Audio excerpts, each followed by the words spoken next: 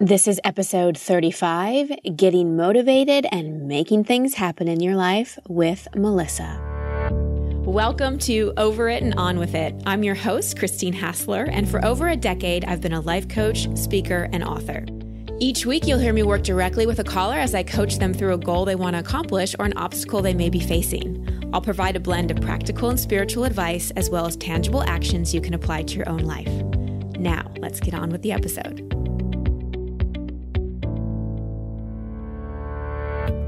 Hi, everybody. Welcome back. So grateful to have you here. Know you have a lot of choices for what you want to tune into, and just filled with gratitude to connect with you every week.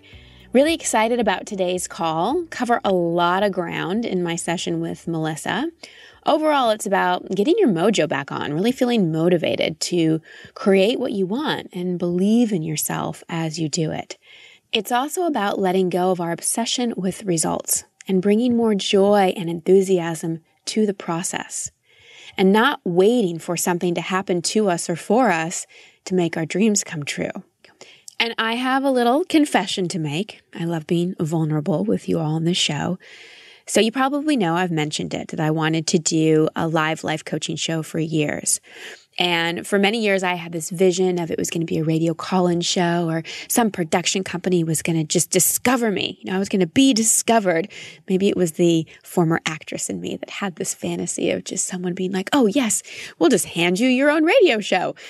And eventually I realized, oh my gosh, I'm giving away all my power.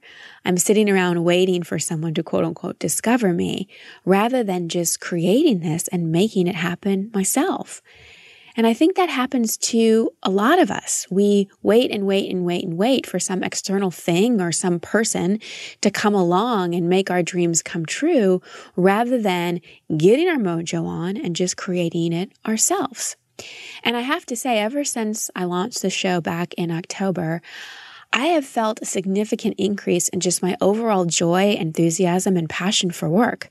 I've truly been happier because I'm making one of my dreams come true. I just love it so much.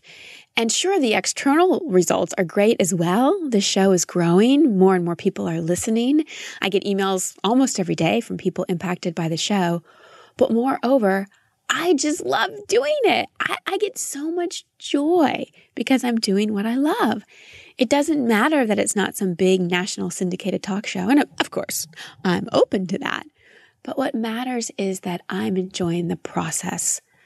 My mojo is back because I made it happen. So my encouragement to you today is to stop waiting on anything to happen, to start living your heartfelt desires. No one else is going to come along and grant all your wishes. So if you're a musician, sing or play the guitar, write music every day. If you're an artist, draw, paint every day. If you're a writer, write every day. If you're a coach, find someone to connect with and serve every day. Whatever that thing is that you want to be creating, do it now. It doesn't matter if the form isn't exactly as big or in the exact package that you want. You can express the joy every day, or at least every week. The same goes for waiting for someone else. We can't wait for a person to come along and make us feel a certain way. If you're single and you're really longing for a romantic partner, feel love and connection every day. All those things that you want to feel from a partner, generate those feelings inside yourself and just walk around with such an open and full heart instead of down in the dumps and thinking something's missing. If you want to have a child, if you're feeling that you need to have a child and maybe you're having fertility struggles right now, or it's not happening, or you're not with someone, find a way to mother every day. There are so many people, grown-up people out there, who need a little mothering. How can you step into those mothering and nurturing qualities every day? We live in a world that is far too dependent on external stimuli. We want something outside of us to come along and make us feel a certain way or create certain results in our life. And we celebrate outcome far more than process. Together, let's remember that we are the source of everything in our life. We do not have 100% control over external events, but we do have choice over how we want to feel. So to support you in remembering that you are the source, I'm gifting all of my amazing podcast listeners with my free ebook. It's 32 days to uplevel your mind and uplift your heart. So all you need to do is go to christinehassler.com/ebook and you can download it for free. Again, christinehassler.com/ebook and you can download it for free. I hope you enjoy it. So before we shift on to my call with Melissa, consider these questions. Are you struggling with your mojo? Having a hard time getting motivated to create the things that you want to create in your life or even feel the way you want to feel? Are you waiting for some external thing or person to come along and grant your wishes or make you feel a certain way? Do you notice that you're more attached to results and not really enjoying the process of your life? And finally, are there people or a person that you feel like you have to answer to, especially when it comes to your dreams? When they check in with you about your career or your love life, do you feel obligated to have some amazing answer and often feel pressure to live up to someone else's expectations? Consider these questions as you listen to my call with Melissa. Melissa, welcome to the show. Happy to have you here. What's your question? Hi, Christine. Thank you so much for having me. My question is how to get my mojo back and my confidence back in my career. What is your career? I'm an actress. You're an actress? And yeah. And I came out of school and felt very doubtful all of a sudden, sort of for the first time in my life, doubted that this was a viable career option. Okay.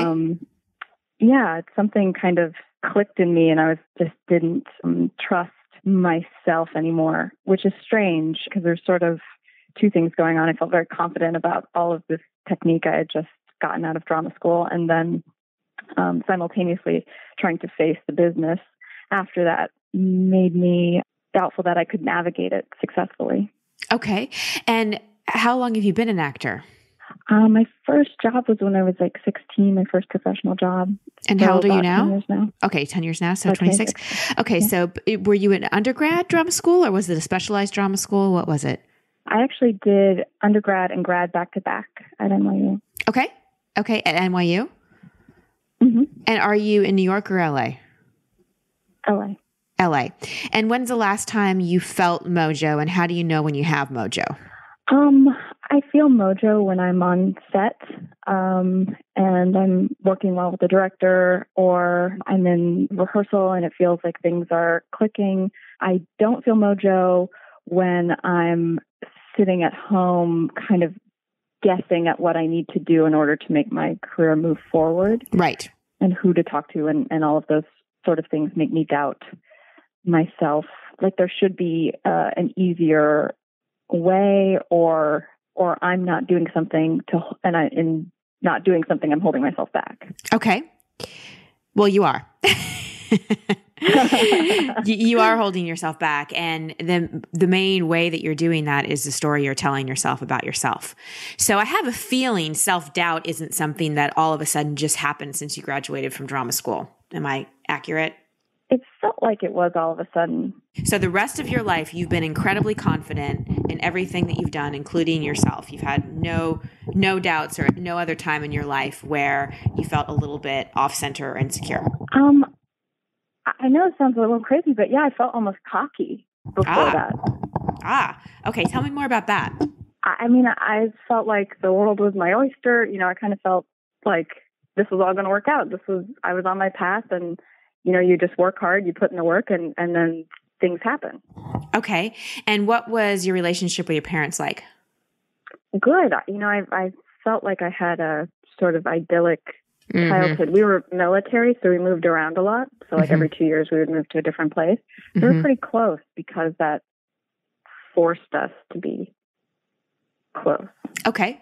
All right. So did you have any big struggles or did you feel like your parents really helped you with life and you felt really safe and like you said, things were idyllic?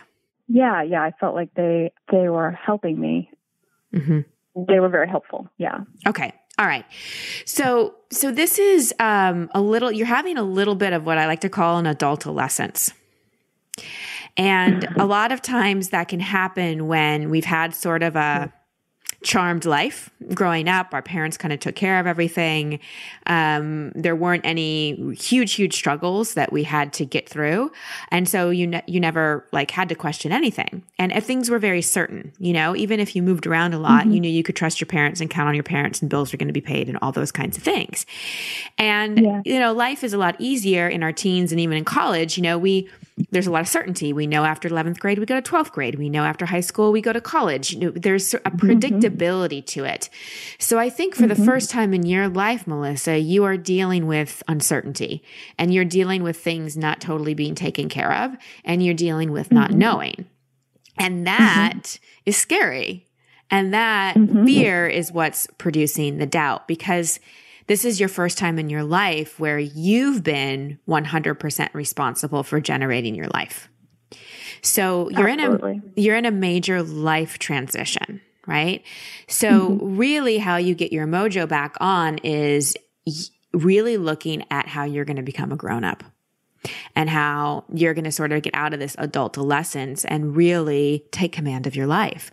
I don't like to say take control of your life because none of us have control. Control is a bit of an illusion, but really take command of your life. So for example, if you know that you're happier when you're acting or you're on set, then find a church play, a community theater, children's theater. I don't care what it is. Even if you have to do it for free, do something that gets you in that energetic of acting, right? Because like you said, if you're just sitting around your house, obviously you're not going to feel very much mojo.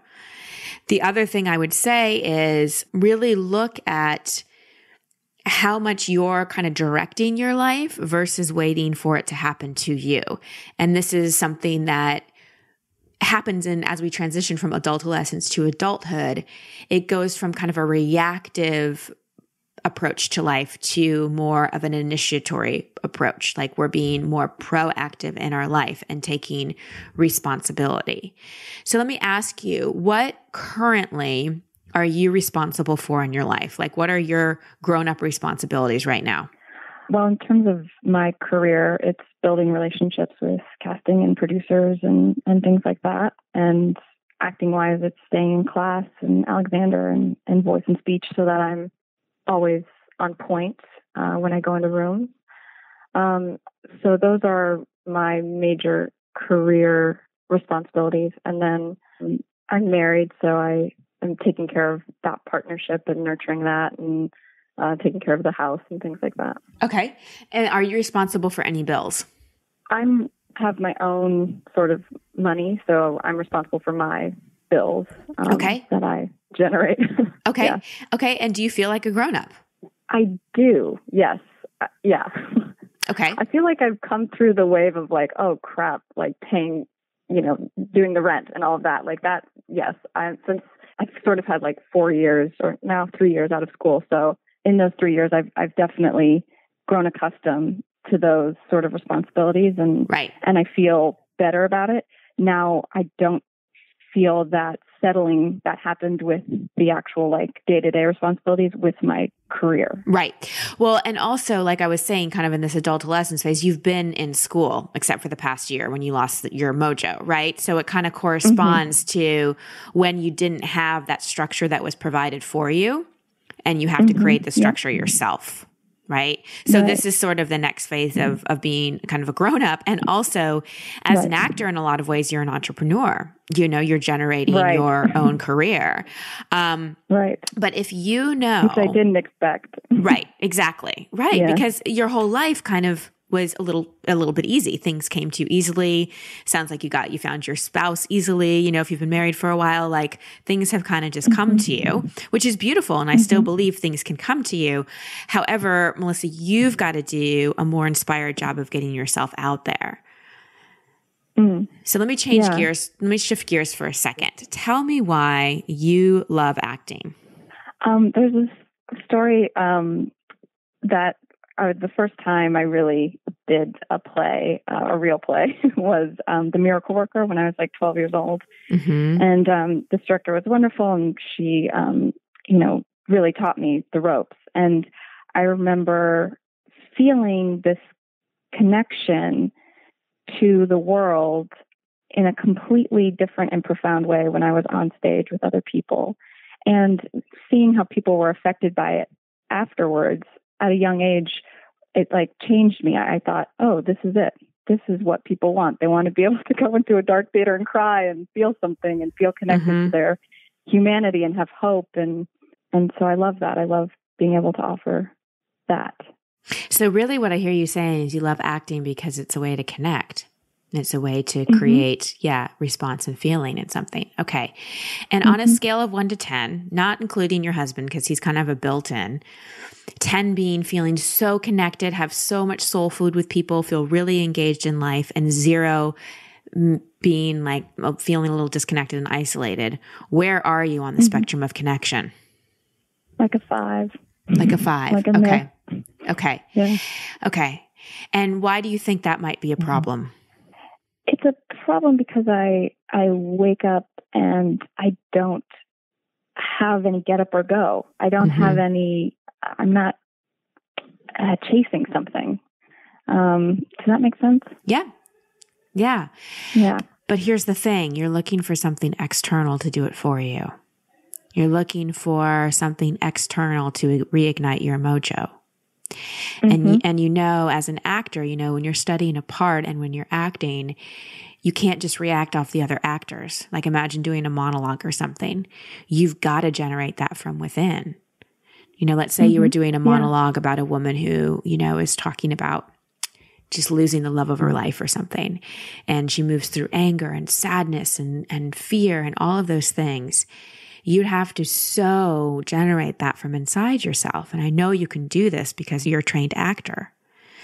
So really the opportunity here for you is to find that inspiration rather than motivation, because motivation is often externally based, to find that inspiration to feel your love and your desire for acting, more specifically connecting.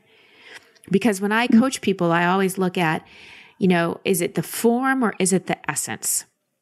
And I know you really, really love acting, and that's the form that feels most aligned for you.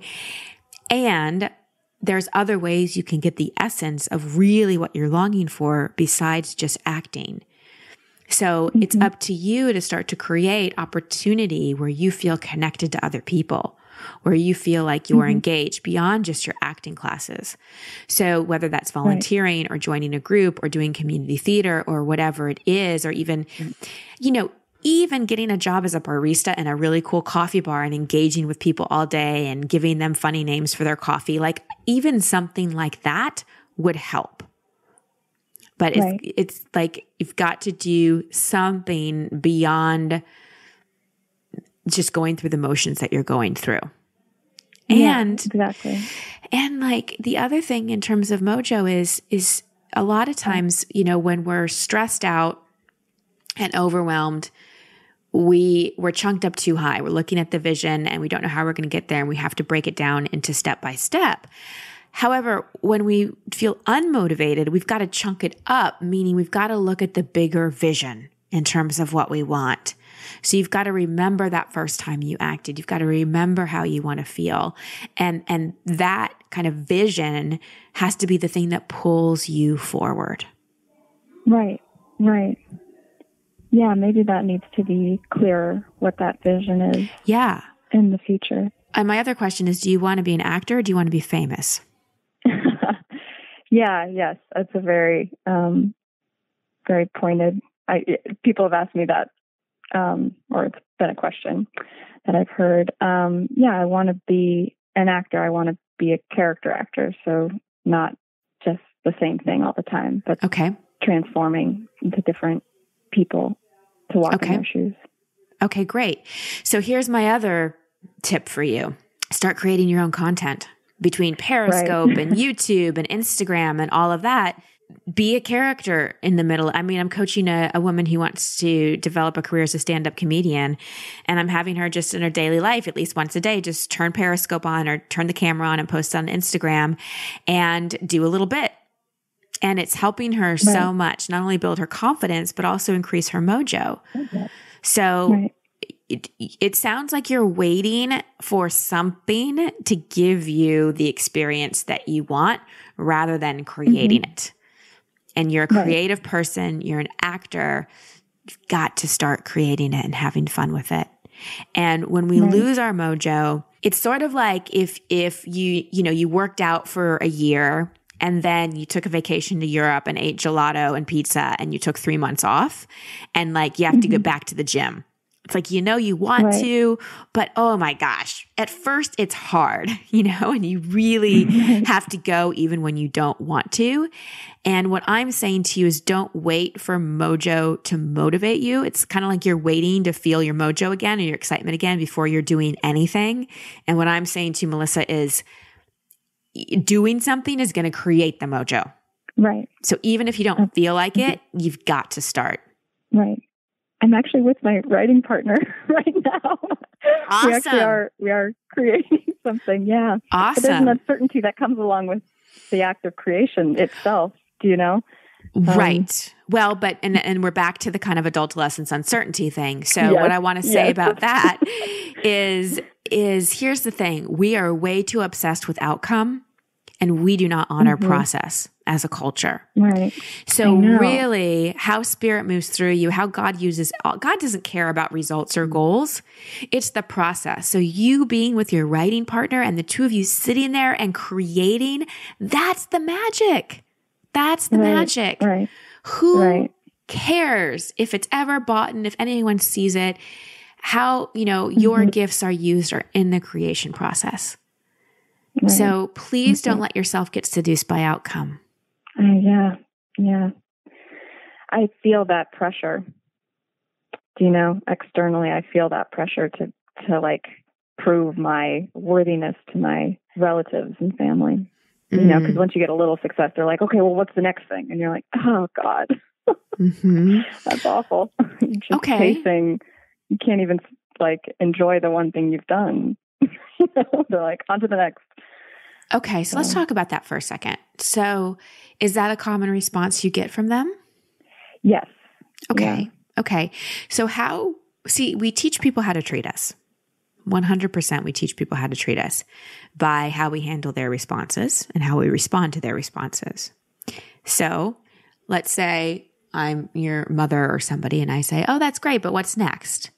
How do you generally respond? I'll say something. I'm writing something right now. I'll kind of tell them what I am trying to make happen next. What if you said this? Oh, Mom, thank you so much for your support. I know that question comes from just really supporting me. And it's really important for me to honor and celebrate each step that I make rather than obsess about the next one, because then I just get way too hard on myself. So can you just celebrate this moment with me? Yeah. Yeah, that is nice. Yeah. That feels better. Yeah. So teach people how to treat you. Right. And then you won't get that pressure and you won't get the questions. And it's a beautiful way to honor yourself and give the other person an opportunity to connect with you and support you in a better way. And if they don't respect those boundaries after you ask for them, then it's a different kind of conversation. And something like, I'm noticing that I'm not wanting to talk to you about this stuff because I feel the pressure. And just know I put enough pressure on myself. I really don't need any external sources. Right. But it's your life, Melissa. You don't owe anybody an explanation. Right. And you don't have anything to prove. Because here's the thing. I so honor and respect you and acknowledge you for going after your dream, for not playing it safe, for not doing the prescribed route, for being willing to be on the uncertainty. And to be willing to go after what feels like a dream to you. If you don't do this now, you'll regret it. So really honor yourself and honor your choices and stand in that confidence and acknowledgement of it is really brave to go after my dream. And I'm going to listen to my intuition and I'm going to listen to this call, this inner call, and I'm going to turn down the naysayers and turn down my own voice of judgment, my own voice of self-doubt, and I'm going to go for it. And right now, I'm going to give this everything I possibly can so that even if it doesn't lead to something that's a professional career, I know I gave it everything. Yeah. That's where you've got to get to inside yourself. That is the mojo I'm looking for, is like honoring myself, I think. Yeah. I think that really resonates. Yeah. That's the piece that might be missing. Great. So I want you to walk somewhere where you can look in the mirror. Okay. I'm here. Okay. And are you standing? I'm standing. Okay. So I want you to imagine this is a scene. Okay. And the scene is a woman, a 26-year-old woman, is at a phase in her life where she's at a crossroads, where she's really about to step fully in to going after her dream.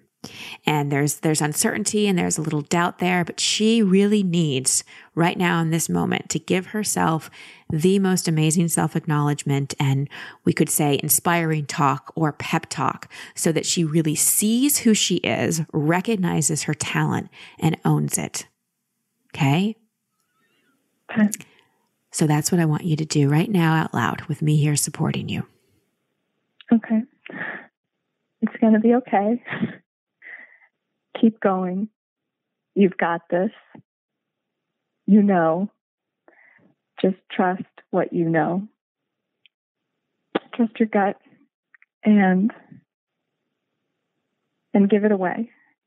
Give it to others and don't keep it for yourself. They need you.